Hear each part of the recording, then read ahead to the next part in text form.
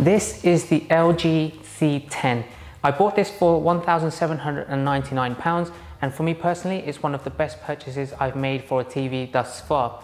Now, if you consider three price ranges of brackets for TVs, let's say the low range is anything up to £1,000, the mid range is anything from £1,000 to £2,500, and let's say the high range is anything above £2,500. For me personally, and from all of the users and reviews that I've seen online, I think this is the #1 best TV you can buy in that mid-range bracket, and I'll show you why. Now, this video might be a little bit long, so make sure you go ahead and check out the chapters that I've linked down below. You can scrub through any category if you'd like to skip to any one of those that you like. Otherwise, let's go ahead, unpack this, set this up on the wall, and let's see how this performs.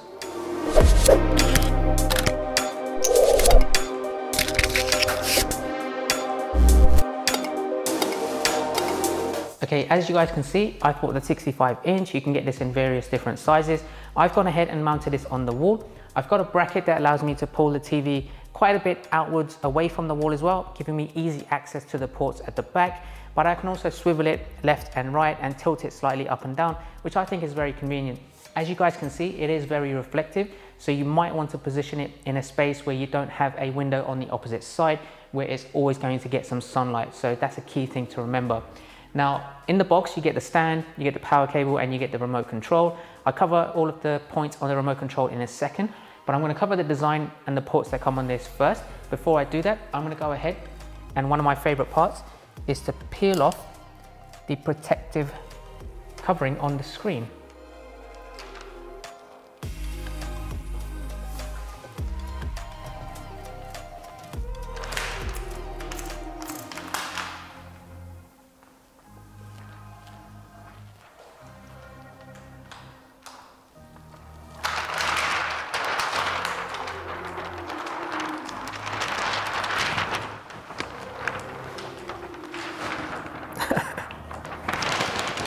As you guys are probably aware, this is razor thin. I really love this design. It's so sleek. If you come to the bottom half of the TV, this is where you'll find all of the ports.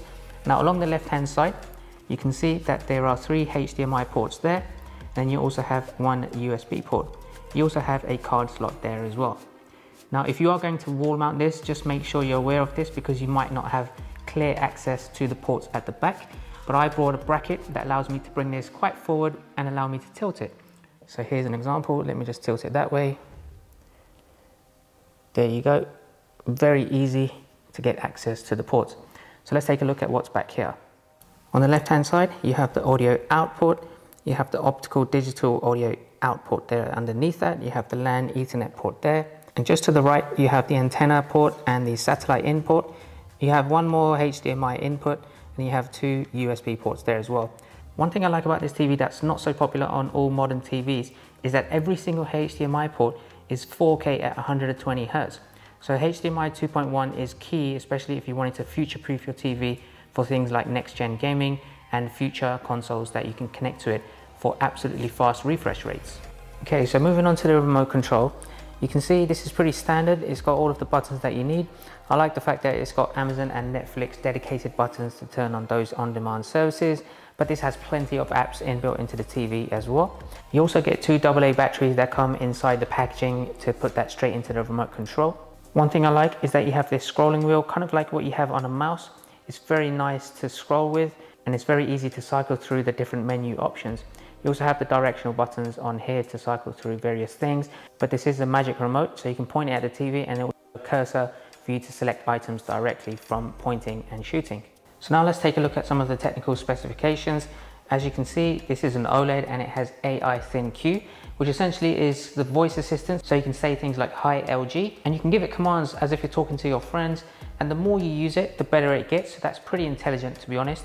It also comes with the WebOS Smart platform. In terms of the processor, it has LG Alpha 9 Gen 3 processor, which is perfect for 4K streaming. It also has Freeview HD inbuilt into this. It also comes with NVIDIA G-Sync, which is great for stutter, lag, and flicker-free gaming. What I really like about this, it has Apple AirPlay 2, which is inbuilt into it, as well as Apple HomeKit. So I'm going to be creating a ambient lighting setup with Philips Hue light strips and light bulbs, connecting it to the TV and using Apple HomeKit. So make sure you subscribe so you won't miss that video. But you can also use Google Assistant on this as well, and it has inbuilt Alexa. Now, just wanted to get your attention to the energy rating. Now, you can probably see this is G rating, which is pretty bad. But as of 1st of March 2021, the EU TV standard regulations were updated, and as a result, more or less all the popular TV models are now rated G on the EU's new stricter energy scale.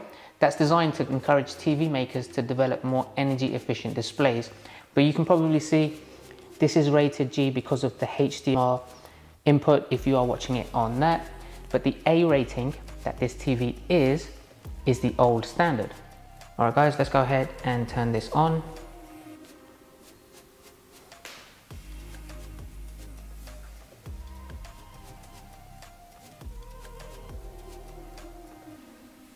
So the first time you turn on the TV, you'll notice you'll have to go through some setup and configurations, so I'll do that now. One thing I just wanted to point out, with point and shoot magic remotes like this, where you'll see the cursor working as you move the remote control, I'm not a huge fan of this, and I wish there is a way to turn this off, because I'd rather just control it manually myself, which is quicker and easier, rather than taking some time trying to point it at the exact position. As you can see, my remote is pointed sideways away from the TV, but the cursor is all over the place. So that's a bit of a shame that I can't turn that off. If you don't like that, then that's something you're going to have to live with. Right, so I've just gone through the initial setup. I haven't connected it to any set-top box or anything else. So without it being connected, I just kind of skipped through the entire setup. It's got the sign not programmed because I haven't programmed it to anything yet. But as you can see, it's going through this very nice art gallery. This is very similar to the Samsung Frame, which I think is really great. If you wanted to have this displaying and doing a slideshow through various different artworks, then I think that's great to have it just on your wall when you're not using the TV. But of course, this will be when the TV is on.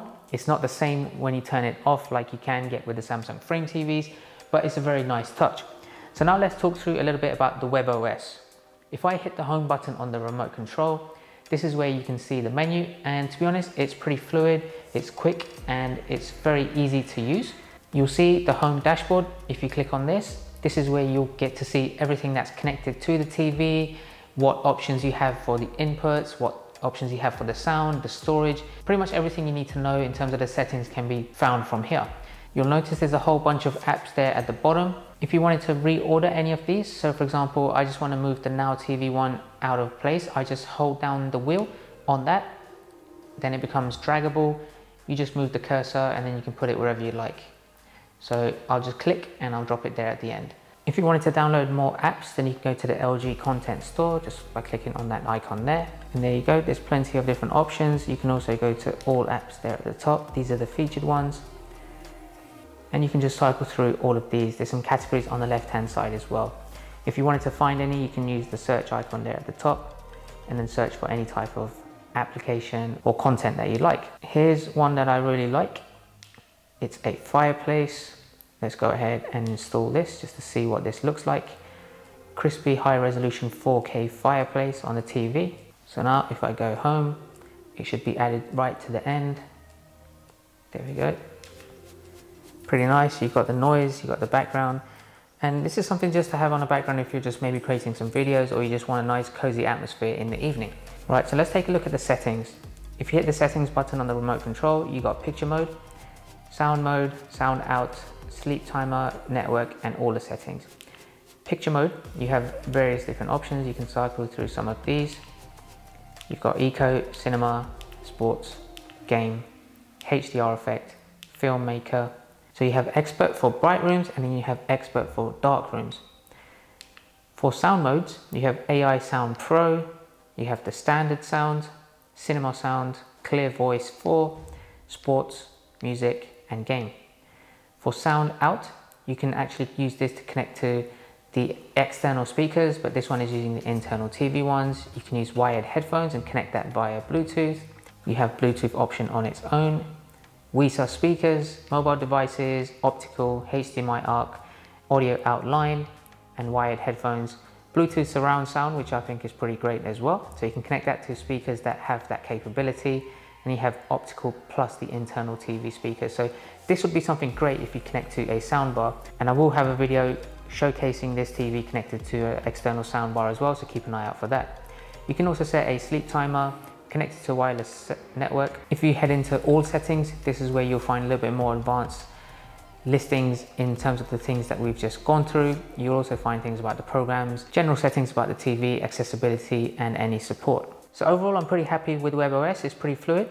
If I just hover over one of the apps, it shows some of the top rated ones in that application. So if I hover over Netflix, it shows me some recommendations. I haven't logged into any of these yet, so it's showing the default recommendations. Again, Amazon Prime, Disney Plus, Apple TV, these are the top most popular applications, all inbuilt, so you've got no problem with that. This is where you have the art gallery, you can use a web browser. You also have sports sections. You can also play some photos and videos. You can also connect your USB to do that, listen to music, and then you can use Amazon Alexa. So loads of different options with WebOS, and to be honest, it's much more smoother than my Samsung TV ones. So over time, I will give you guys an update, but if you wanted to use voice commands, then you can also do that. If you guys have any more questions around WebOS itself and capabilities, drop a comment down below and I'll get back to you as soon as I can. Now let's talk a little bit about the display. So this is a 4K OLED, which has perfect pitch blacks. It also has wide viewing angles. So if you move to the side, as you can see, it's very reflective if you have windows on one side, but the viewing angles are pretty good. So if you go all the way to the sides, you'll still be able to get a clear picture of the video. It has a wide color gamut with infinite contrast ratio, and it has extremely vibrant colors. It also supports VRR, which is variable refresh rate, especially useful for next gen gaming. So we'll have more on this topic in a separate video, as there's been a lot of reported issues on this topic, so I will cover that. Now this TV doesn't have a backlight, so it doesn't have local dimming, but it can dim the pixels individually so that bright objects and subtitles are displayed perfectly without any visible blooming. Now in my opinion, OLED is the best display technology you can buy for a TV, and is highly recommended if you can afford it. But consider if you'll position it opposite a window or any other light source, because it is very reflective. Now in terms of audio, this has Dolby Atmos, giving it an immersive 3-dimensional sound, and it does have front firing 40-watt speakers just underneath the TV here and here. Let's go ahead and give you a demo of what you're here to see. Is top quality 4K video, and see how the video quality is, including all of the vibrant colors, the deep blacks. And also, I'm going to be switching the audio from standard mode, which is what it's set on now, to AI Sound Pro. So take a look, and just remember that it might not be the same experience as you're watching it through my camera lens, so make sure you don't judge it purely off of that.